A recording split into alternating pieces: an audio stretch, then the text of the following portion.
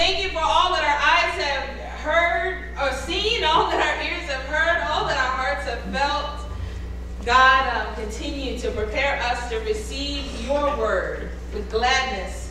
And we pray, oh God, that this word will make a difference in our life. Father, send someone in our pathway this week that we might share this word of gladness with. Now, Father, may the words of my mouth and the meditations of my heart be acceptable in your sight. For God, you are our strength and you are our Redeemer. In Jesus' name, amen. Amen. So I'm going to let you into a little something from my past. I had a nickname because older siblings are just so wonderfully horrible, right? Hey. They nicknamed me Air Florida. Air Florida. Because I was clumsy as a kid. And oftentimes I would trip or fall. And they said I looked like a plane coming over the Florida horizon as I would make a landing on the ground. But have some of you ever tripped before? Maybe over a threshold? Yeah, especially in our wonderful South Florida homes that have those, step ups and step downs. And if you're not careful, you will trip trying to go into someone's living room.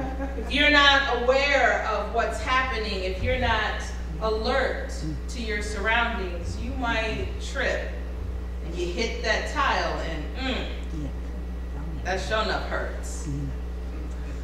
This weekend is like a doorway. It's like a threshold.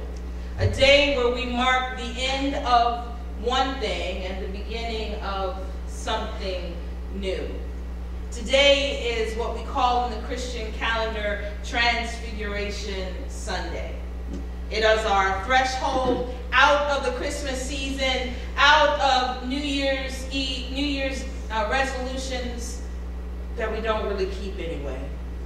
And it is a transition into the season of Lent, a time where we intentionally do some deep self-evaluation and reflection as we turn towards God in faith. Today, the Lord is giving us an opportunity to be attentive to his word, to let it speak to us right where we are at this threshold moment in our season of faith.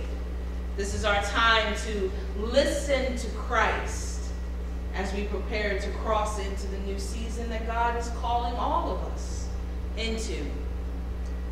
This is a time for us to look for transfiguration moments in our own lives.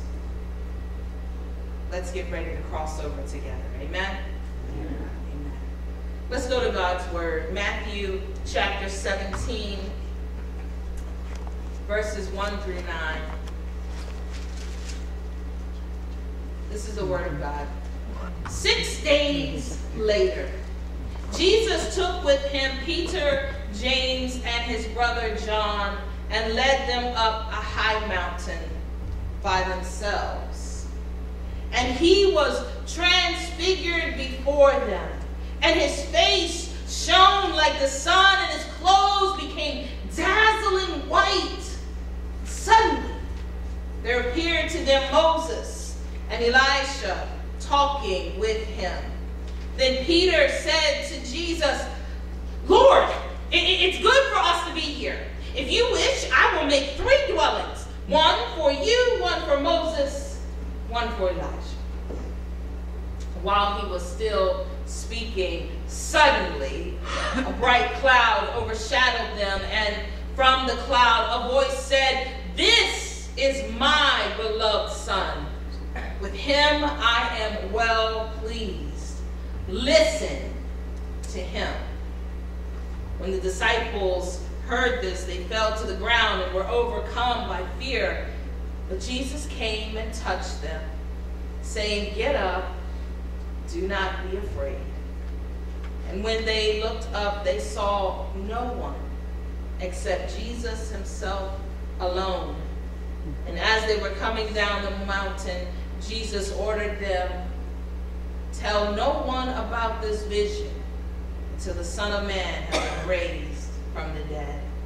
The word of God for the people of God. Thanks be to God. Our text this morning occurs after Peter has made that powerful declaration that Jesus was the Christ, the Son of the living God. It is also 6 days after Jesus powerfully rebuked Peter for trying to talk him out of going to the cross to die and suffer for the sins of the world. So I don't know if this trip to the mountain was a reward for James, John, and Peter, or was it a remedial class on the divinity of Christ? But for some reason, Jesus only takes these 3 to the mountain for a soul-shaking, faith-building, intimate experience with him. So, you know that point in every romantic movie? It happens all the time. After the date, they go back to the woman's house and she says something like, "Let me slip into something a little more comfortable." It happens in every movie, romantic movie. And we know what that means. We know what's going to happen next. You know, I imagine when Jesus told the disciples, "Let's go for a little walk.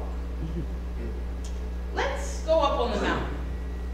I imagine that they thought they knew what was going to happen. It was probably going to be what always happens. Maybe we're going off to pray, or maybe we're going to go do some ministry and go serve some people.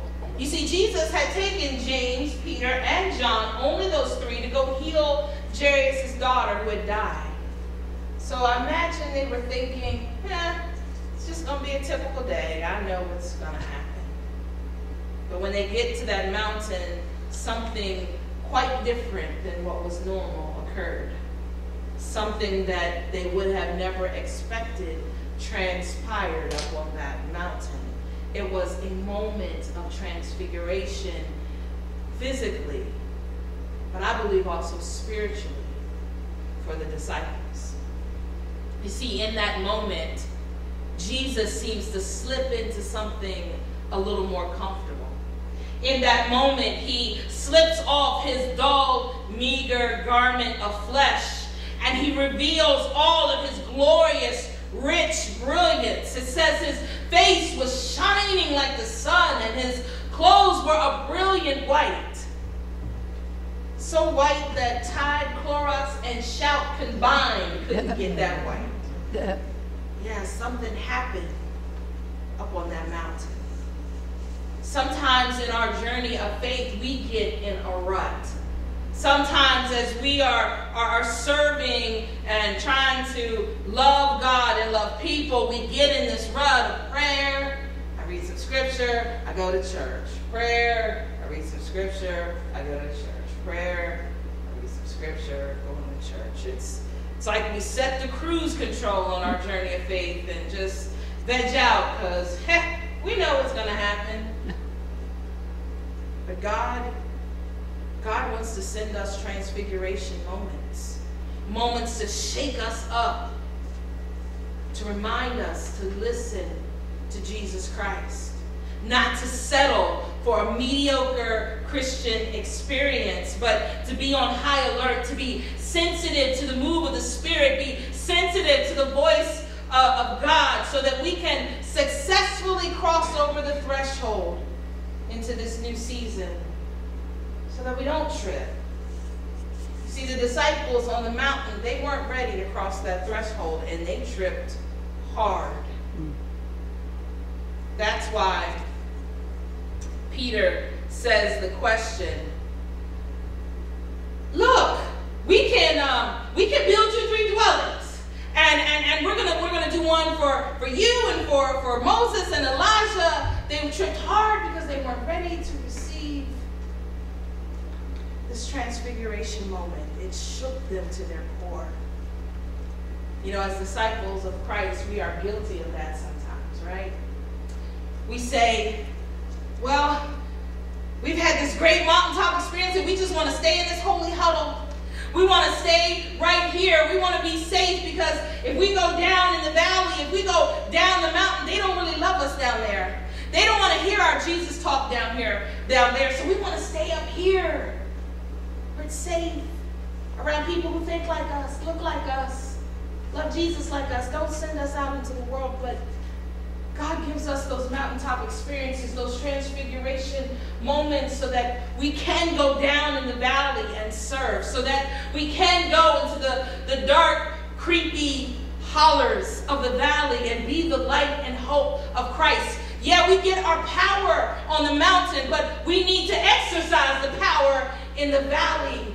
Just like Jesus went away to quiet places to pray and get restored, he always came back to serve the people, to be around the people, to love on the people. We can't stay on the mountain. We have to keep crossing the threshold into this new season. So what is a transfiguration moment? It could look like this. You get an answer to something you've been questioning and wondering about, and you never prayed about it, and you never told anyone else about it. But bam, there's the answer. A transfiguration moment could be when you have this unexpected moment of laughter and joy while you're going through a very hard and difficult situation. A transfiguration moment could be when you know you have jumped headfirst into sin and you have sinned against a brother or sister, but God in his mercy doesn't allow you to get the full consequences of what you deserve, but instead you're offered grace. And that person that you never thought would forgive you actually offered you forgiveness. Those are transfiguration moments that God sends into our life to shake us out of the rut and routine. You see, those transfiguration moments when the old story of Jesus, a holy man, a good man from Galilee, is transformed into a personal, intimate Lord and Savior. Jesus Christ becomes the King of Majesty, the glorious anointed one who was and is to come. In these moments, the full truth of who Jesus really is and the full truth of why Jesus has come into your life becomes a reality for you when you have those transfiguration moments. God gives us these mountaintop experiences so that we can go down to the valley, that our lives can be a witness of what God is doing. You see, not only is Christ transfigured, but we too are called to be transformed, to transition and change in Christ. In Romans chapter 12, Paul talks about this. He says that we are to present our bodies as a living sacrifice, holy and pleasing unto God. That is our act of worship. He then urges us to not be conformed to the world, not to be shaped as the world is shaped, but to be transformed by the renewing of our minds, so that we might discern what the will of God is, what is holy and pleasing and acceptable and perfect will of God. So that means while our faces may not shine like the sun, and while our clothes may not transfigured into something that's dazzling white, we can be completely renewed in our mind. We can be completely transformed. We can know and discern the will of God for our lives, for the lives of our family and friends. We can know the will of God for our church. We can know the will of God for our community. You see, hanging around Jesus is not just good enough. What did the voice of God say? It said, listen to him. We need to listen to Jesus. We need to hear the voice of our master We need to, like the song says, love the people he loves and do the things that he did. We need to hear a word from the Lord, because the more we listen to him, the more we become like Christ. We can live counter-cultural lives, lives of discipline and integrity and holiness, all while we're living in the valley, living in a world that is quite different than those qualities. Here we are, standing on holy ground. Here we are, standing at the threshold. Are you ready to cross over? Are you ready to take that step into the new season that God is calling you to? If not, ask God to renew your mind. Pray that the Lord will help you to have a renewed mind, to offer your body as a living sacrifice to him. Take this moment to get ready so you can move forward, listening to the voice of Jesus every step of the way.